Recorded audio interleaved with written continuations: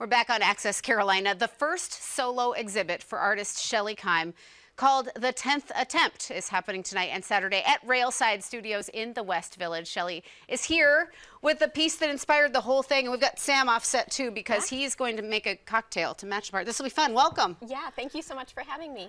This is, you know, Shelley, you painted the impressionist landscape and then a variety of media to go with it. Is it this? It's this piece right here. This is right here. So you painted that and then everything to go with this. Tell us about that process. What went into it? Yeah, so I'm an emerging artist. I left a career to start art, and this is my first solo exhibition. It'll be today and tomorrow. And this piece started it all. So there's 10 additional that every inspiration after that stemmed from this original piece. Okay, we've got that on screen right now. That original piece, what is it about that piece that moves you to create everything else based on it? The small piece started from just having leftover paint on a palette, and I really loved it, and I wanted to do more, so I took the opportunity to be creative and do 10 more pieces. Okay, and how do you categorize this kind of work? Impressionist landscape. This is oil, but the 10 pieces also have acrylic. I love to work in textiles, so there's some in fabric. Okay. I sew as well, so it's a variety. There's even one in watercolor. So you've been in art for how long and what forms?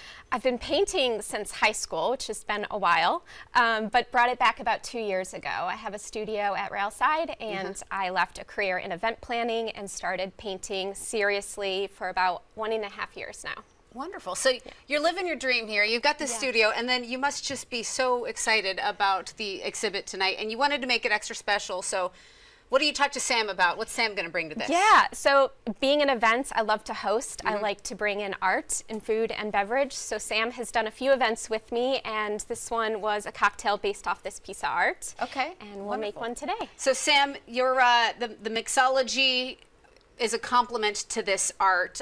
What went into your artistic process when you were coming up with this art? Shelley told me, she sent me a couple of the images of the paintings that were going to be there, and we kind of talked through not really what those were. We talked through the color palette, because we wanted the drink to match what was going to be up on the walls, and so we came up with something. It's got some matcha in it and some other things. It's a layered drink to to match some of the paintings that you can see. Okay.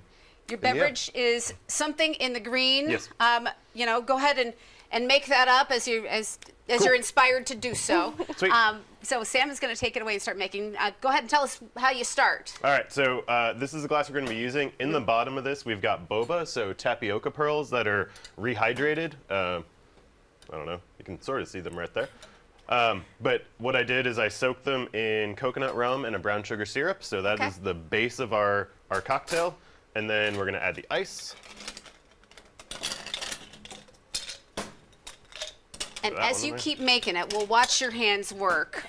Tonight's event, you know, Sam is on one side. He's making up the drinks. I imagine there's music in the air. What kind of scene is at the exhibit tonight? Yeah, so I'm actually doing a background of Rick Rubin. He's kind of my inspiration each day. I put on an audio of him, and he inspires me to get creative and do things my way. So you'll get to hear his book playing in the background. Okay. And then, yeah, we'll have some treats out, and it's a studio, intimate studio event. And as we watch Sam finish up, I know that you offer some really unique services to clients. You'll go to a client's home, you'll consult with them, you'll provide a property painting session. Tell us about that art experience. Yeah, I'm always interested in doing more. I love to travel. I know there's art collectors out there that want to meet the artist. I get, you know, questions all the time about my stories, so this was a way to come to their house, be able to paint on site, and have the art available to them right away, no shipping necessary. Very cool. And you also do an art and appetite with you hosting an intimate dinner party at your studio.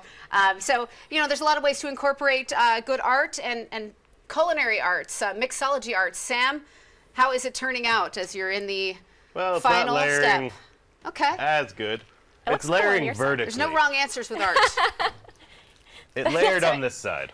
But what we've got in the middle, we've got vanilla almond milk in there. It's just unsweetened vanilla almond milk. And then on top, we've got matcha, so green tea, with a Bacardi Limon, so lemon-flavored rum. Beautiful. Well, we all have art appreciation in some form. We think it's lovely, and we want to put that information on screen now. Thank you so much for being here. We appreciate it. Shelley Keim's solo exhibit, The 10th Attempt, Goes from noon until 7 p.m. tonight and Saturday. That is at Railside Studios located at 46 Lois Avenue.